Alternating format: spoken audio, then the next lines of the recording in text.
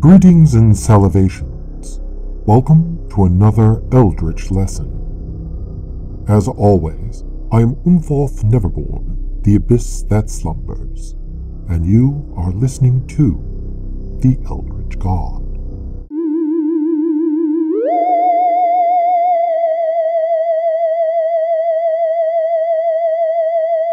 For years now, non-SJWs have been unable to understand how SJWs can draw the conclusions they have. To the non-SJW, the social justice warrior seems totally nonsensical. I've examined a few social justice converts to non-social justice stances, and the key difference becomes clear. And yes, it is a single key point. It is a fundamental truth that one must accept on some level to be a social justice warrior. If you do not accept this cornerstone, you cannot be called a social justice warrior. Without this fundamental truth, an SJW has no internal logic and their paradigm makes no sense. What is this one truth? Everyone is equal, therefore you cannot judge anyone. Social justice warriors claim to be anti-hate, but they are actually anti-judgment. They claim to oppose racism, sexism, homophobia, fat-shaming, slut-shaming, shame-shaming, etc., etc., etc. But then, non-social justice warriors point out how they don't seem to apply the same logic equally across the board. Non-SJWs cannot figure out the reasons why social justice warriors apparently lack consistency. To understand this, we must ask the question, what is the one common theme? Answer, they are forms of judgment. At this point, I will call in a straw man. But Eldritch God, social justice warriors judge people all the time. Really, straw man? Can you give me an example? Yes, social justice warriors claim all straight, white, cisgendered males are bad people. They are of the patriarchy, and the patriarchy is evil. And what part of that statement is a judgment? Excuse me? What part of that statement is an opinion? What you just said was not an opinion, it was an assertion. You know I hate to do this, but I think we need to turn to the dictionary. Now it's important why social justice warriors think they don't judge when they say all white men are born evil. It's important to understand what an opinion is and what an assertion is to both the social justice warrior and non-social justice warriors. An assertion is a claim to truth. For example, the earth is flat. This is an assertion. It is an assertion that can be proven or disproven, although whether or not the proof is accepted by all parties is an entirely different issue, and one that we will not be addressing here.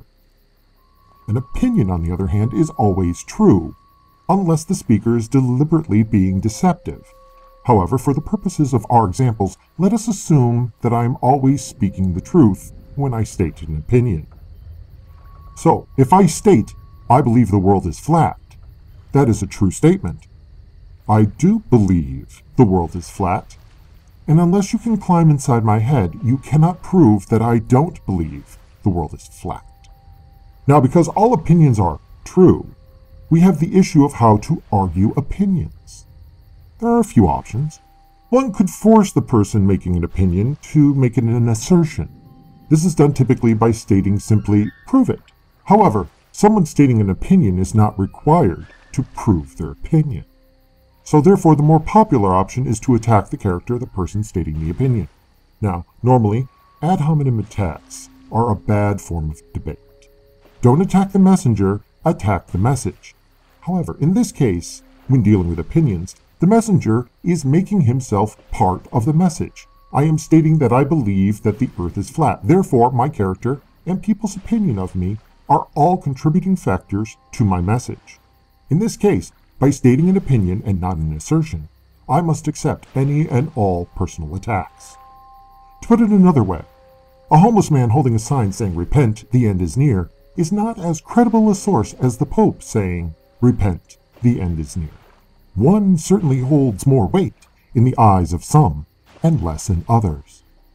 Now, if you are a social justice warrior and everyone is equal, you cannot judge one person more worthy than another. Conclusion: the Pope and the homeless man's opinion must have equal weight. So what effect does this have on the concept of opinions? If we cannot judge the messenger when the messenger is part of the message, then how can we judge opinions without judging the messenger? The answer is to assume that all opinions are actually assertions. I'm not thinking the world is flat, I am claiming the world is flat. By making this leap of logic, all messengers become messages, while at the same time making all opinions statements that can be judged.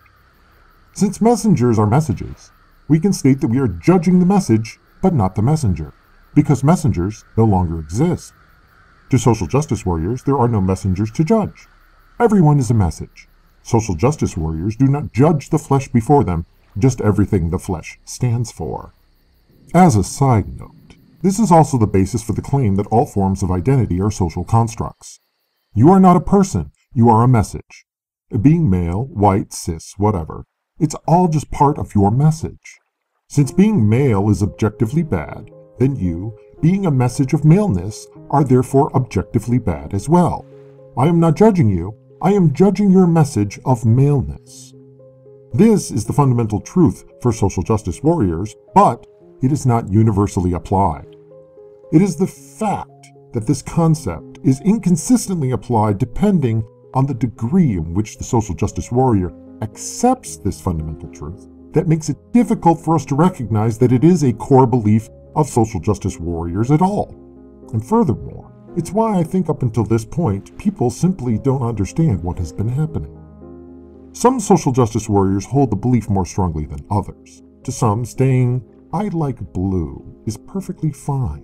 They recognize it as an opinion in the traditional sense. Liking a color does not reach the opinion is an assertion threshold for that particular social justice warrior. To a different social justice warrior, saying, "I like blue," is a form of sexism, because the color blue holds sexist connotations in their subjective perception of reality. Since there is no subjective/objective reality for the extreme social justice warrior, there is just reality. Their subjective viewpoint is projected onto everyone else. Therefore, blue is sexist because they feel blue is sexist. Their opinion becomes fact, and they act upon that fact, even if everyone else on the planet thinks they are insane. The stronger the social justice warrior holds the belief that everyone is equal, therefore judge not, the more illogical they appear to non-social justice warriors who accept that judgment of others is an acceptable and natural part of human existence. Put out in the open like this, to a social justice warrior listening to this video, this might sound like complete nonsense. But the question for them is, have you been selectively applying this principle? Do you view opinions as assertions even in limited situations? You might not do it all the time, but do you do it some of the time? Think about it. Don't answer me. The question is only of importance to yourself. It will lead to self-awareness, which is the goal for this lesson. What other conclusions can we draw from this? Well, it certainly explains the SJW position on hate speech. To the social justice warrior, hate speech is not someone expressing an opinion. It is someone asserting that someone else is actually less than human. It is a claim of objective fact, not subjective opinion.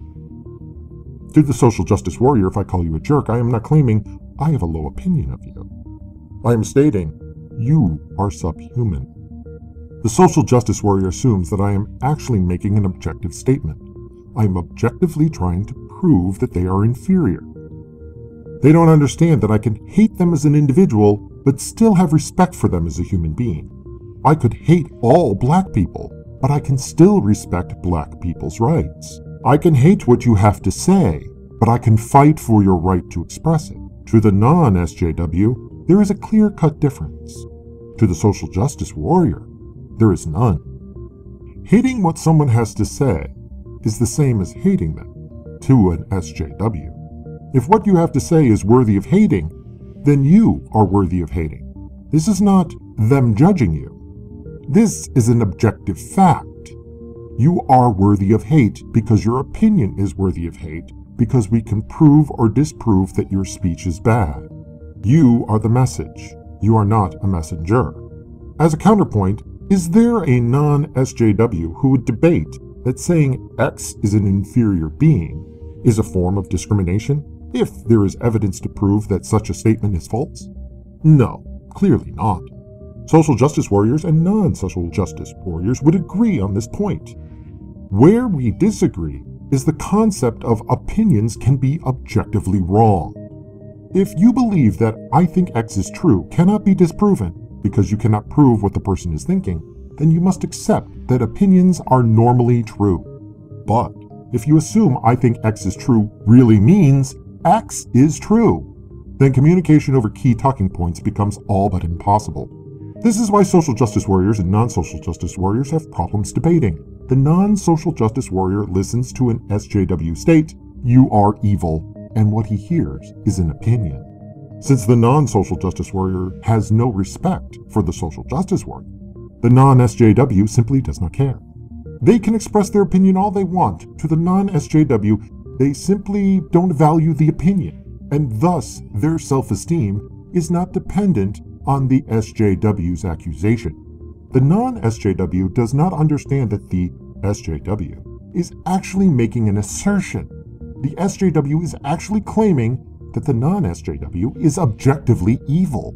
The non-SJW thinks he's being judged and dismisses the statement, while the social justice warrior thinks she's making an objective statement that could be debated. This is also why when social justice warriors state, "I wish non-SJWs would debate us," they seem so intolerant and unable to discuss things. The SJWs are so confused when a non-SJW jumps in and starts making aggressive assertions and debating. To the social justice warrior, there is no difference between assertions and opinions. Therefore, facts and truths that hurt are offensive. The SJW takes it personal because an attack on the message is an attack on them, for all they are is a message. The non-social justice warrior sees opinions as subjective and facts as objective.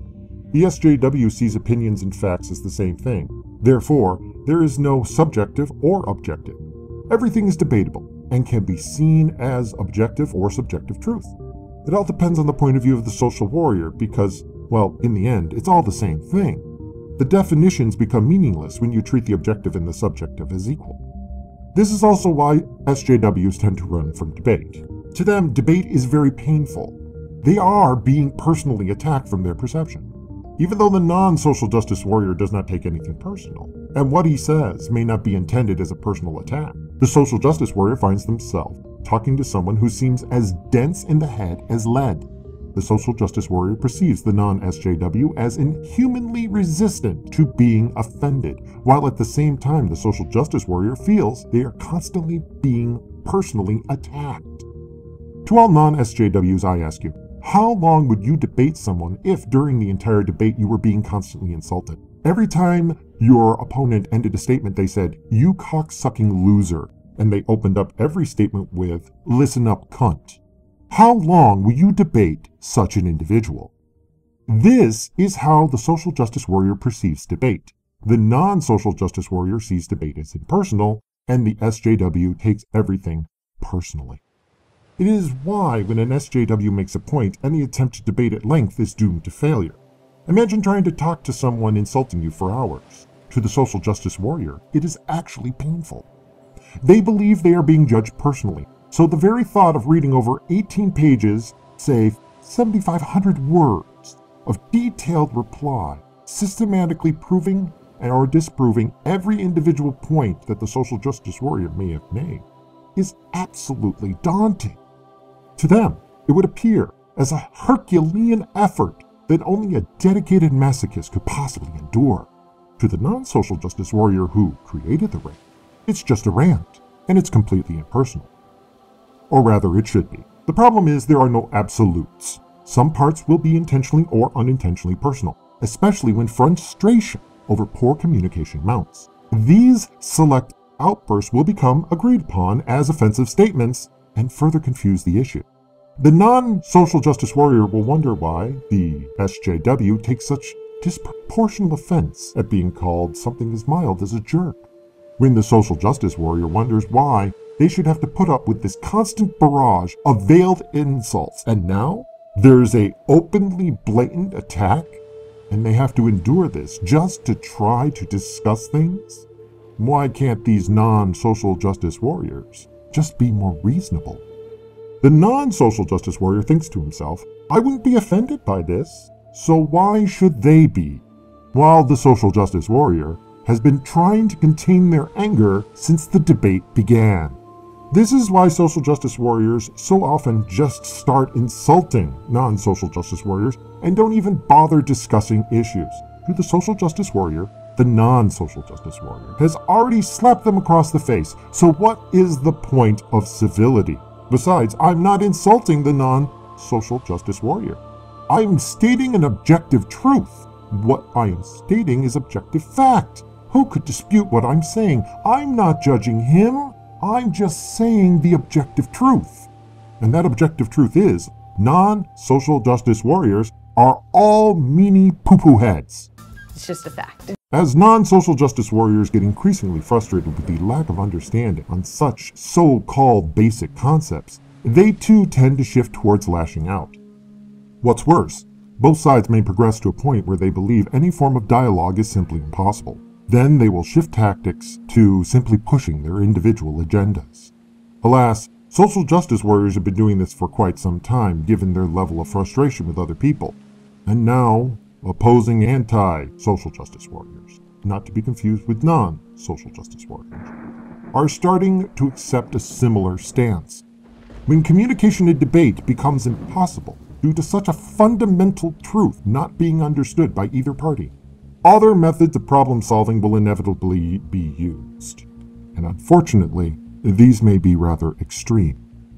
Opinion is assertion, and assertion is opinion. All messages are attacks. All statements can be good and evil, true and false, and it is by this belief that social justice warriors claim that there is hate speech, while non-social justice warriors can claim that it doesn't exist. They are both wrong. It isn't free speech that both sides value, it is true speech. This is why social justice warriors say you can say whatever you want, but there may be a price. And also why non-SJWs go, no, free speech should not have a price, that's why it's called free. They both view it through ideological lenses. The classic example is the crying out of the word fire in a movie theater. To the social justice warrior, this is a dangerous act and can harm people. The word is bad, so it should be banned. The non-social justice warrior believes that the act is bad, except that sometimes the movie theater is actually on fire, so you should be able to yell fire when the place is actually burning down. This is where we see the major difference in so-called free speech. SJWs would ban being able to say the word fire entirely. Non-social justice warriors want to ban the use of the word fire when shouting it is a lie. It should be legal to warn people when the place is actually burning down. Social justice warriors want to ban people from being able to say fire in theaters forever, because it doesn't happen much. The social justice warrior perspective would claim the few times shouting fire would be good are far outweighed by the times that it is bad. This is because of the way social justice warriors value people is not the same as non-social justice warriors. The value of the outcomes have an entirely different scale depending on your perception of things. Now, substitute the word faggot or nigger or Polak or wop or any other racial or sexual so-called hate words. To the social justice warrior, the words themselves are concepts, and all concepts can be objectively good or evil. To the non-social justice warrior, these words are opinions and are a reflection of the messenger and are not a message in and of themselves. Use of words and concepts to harm someone's self-esteem makes you part of the message. So the non-social justice warrior judges the person, but the message itself is accepted as valid. For example, you could say, you are a faggot Polak. You apparently have a poor opinion of those two groups, depending on how you say the words. Context, tone, facial expression, body language all affect the outcome. However, the non-social justice warrior is more concerned about your actions, not your thoughts. You can hate all Polacks and all faggots, but if you don't take action to discriminate, then there is no actual problem. To the social justice warrior, thoughts are opinions and opinions are action. Opinions can be wrong, and thus hate speech is an action that harms. Non-social justice warriors don't want to ban these words and object to any attempt to do so. Social justice warriors think they are protecting people from evil. Non-social justice warriors think they are protecting people's freedom. Non-social justice warriors want to know people's opinions, even the bad ones. If we don't know what people think, we cannot identify what people have bad opinions, and thus we cannot seek to convince them that they should think a different way. You cannot destroy a concept by stopping people from expressing said concept. You cannot change someone's opinion without knowing it first. Now, there is a case for containment. If we stop people from saying the word WAP, for example, and we erase it from every book and every file on the internet and every recording of the word WAP everywhere, then when everyone who ever knew the word WAP all die off, no one will be able to say it again because nobody will even know what the word was. Unfortunately, the fundamental concept of WAP still exists, and all that will happen is that someone somewhere will create a word that means the same thing, then start saying that word as a substitute. The social justice warrior belief that opinions are assertion and thus subject to objective assessment leads to the belief that all words are always assertions. Alas, words are just a vehicle to convey concepts. It is the concepts that social justice warriors have problems with. Concepts can be communicated in so many ways with so many different methods, it's next to impossible to have any sort of real-time, long-term containment of a concept that will function without absolutely draconian methods of control of a given population. This is why social justice warriors are all authoritarian. You have to crush individual rights to contain evil thoughts for the betterment of all. If all messengers are messages, then there is no other way to kill the message without killing the host. The very act of trying to contain a concept by containing the words affects the concept itself. Claiming that nigger is bad makes it bad. And if you substitute the phrase the N-word, this gives the original word mystique, a certain air of importance that it is the one and only word that can be referred to as beginning with N. In fact, this gives the word nigger even more power. You cannot kill a concept by thinking about it. You can only kill a concept when you stop thinking about it. You must ignore it. You must make the concept laughable and unimportant. If you truly wish to destroy racism, sexism, homophobia, Islamophobia, phobia, fat-shaming, slut-shaming, shame-shaming, then you cannot do it by fighting the concepts themselves. Fighting a concept only makes it stronger. Love does not kill hate. Hate and love are just two aspects of the same end of the spectrum of caring. You have to care about someone to hate them. You have to care about someone to love them. The true polar opposite of love is apathy. The true opposite of hate is being constructive. I'll be explaining this graph in more detail in another video. To summarize up to this point, if you accept everyone is equal, then you cannot judge. Then there is no objective reality or subjective reality. There is just reality. Then opinions are meaningless, and everything becomes an assertion. Then all statements can be proven or disproven as true or false, right or wrong. Then every concept is potentially dangerous, and every spoken word is a threat. For this reason, I urge people when discussing matters with social justice warriors to, instead of making claims to the right to free speech, to make a claim to the right to true speech. What I mean is, everybody has the right to speak the truth. We do not have the right to lie or to be deceptive. Every social justice warrior will accept this at face value. In fact, they already do. It is in their heart of hearts. This is part and parcel of what social justice warriors want. They want everyone to speak truth. The problem is, they just don't agree with non-social justice warriors as to what truth is. But if you can find this common ground, then you need to convince the social justice warrior that opinions are always true. Unless the speaker is deliberately lying, of course. If I believe you are a jerk, I am not saying you are a jerk. I am saying that is my opinion. Explaining what an opinion is, and then being very careful to make sure all opinions are clearly stated as such. You may find your discussion with social justice warriors to go much smoother. It is important to make it clear that you cannot debate what someone believes. They do believe what they believe. Think of it as the readout on a thermostat. It might read 65 degrees, but you can still feel hot. I can state it's down to 65 degrees, which most people find quite cool, but to you, you feel hot. I cannot argue with you about how you feel. You do feel hot. This is a fundamental truth of your existence. It might be cool in the room, but you are not cool. We can argue if the room is cool, but any argument about how you feel is doomed to failure. Now I can tell you, use this fan, and then you may start to feel cool afterwards. But I did not argue with you. I provided the means to change how you feel, which is not the same as having a debate on if you feel hot or not. Understanding this example will help you to understand why feelings are not assertions. What I think, what I feel, what I believe, what I know, these are all qualifiers that can precede a claim of opinion. However, all too often in conversation we leave off these qualifiers and just assume that the people we are speaking with can understand when we are saying an opinion because there is context. However, as I have shown, this is not the case with social justice warriors. It is important when talking to a social justice warrior to know they do not automatically put these qualifiers in front of opinions when you are talking to them. This can lead to a great deal of misunderstanding if you are careful to establish with them that opinions are always true and get them to agree on it, and you are careful to make sure to add the qualifiers before all of your opinions, the conversation will go much smoother. This is why social justice warriors don't find most jokes funny. The phrase, "it's funny because it's true," is basically the very cornerstone of social justice warrior humor. It can only be funny if it's true. If it's not true, it's not funny. Non-social justice warriors, who understand opinions and assertions are two different things, find humor in so-called falsehoods. How? Because we accept that the so-called falsehoods is an opinion, and therefore a form of truth.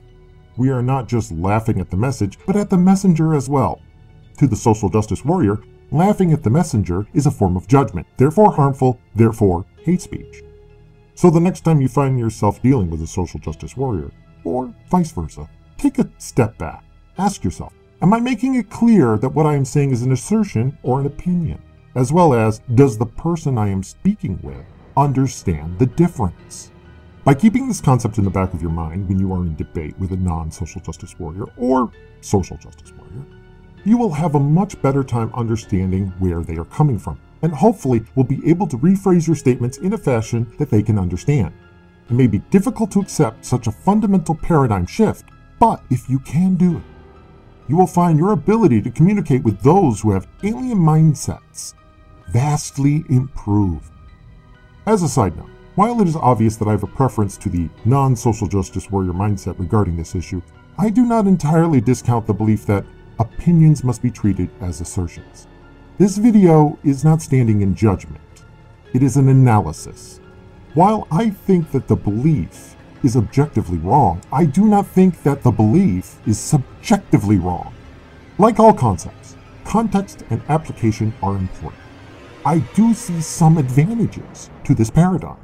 I can understand how in some circumstances there might be a great benefit. The paradigm could not exist in our society if it did not have some form of return for those who hold it. So do not take my assertions as personal attacks. I am not judging social justice warriors. I am merely making claims as to the state of communications between social justice warriors and non-social justice warriors, and I am attempting to understand the mindset, and therefore spread this understanding. What you do with this knowledge is entirely up to you. Just something to think about.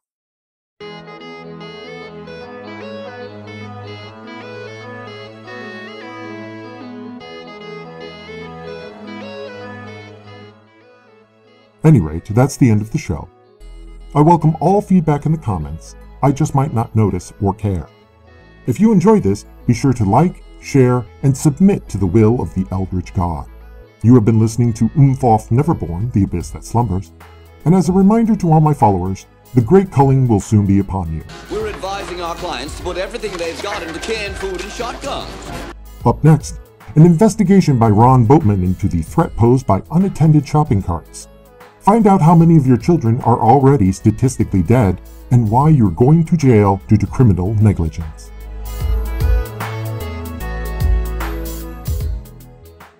Do not go gentle into that good night.